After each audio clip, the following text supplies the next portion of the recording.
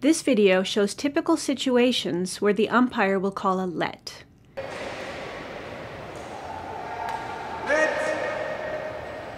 Because the receiver was not ready and did not attempt to return, a let was called.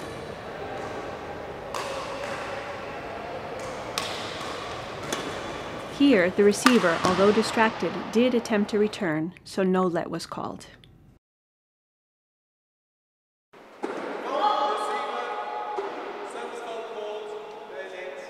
In this case, there were faults by both server and receiver, so a let was called.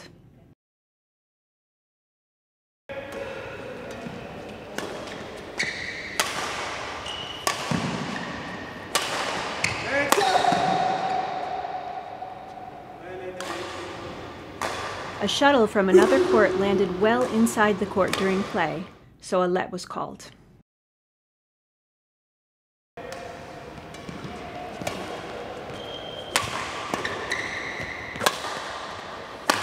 Here, the shuttle landed just off court, but it did not distract the players, and there was no risk of injury, so no let was called.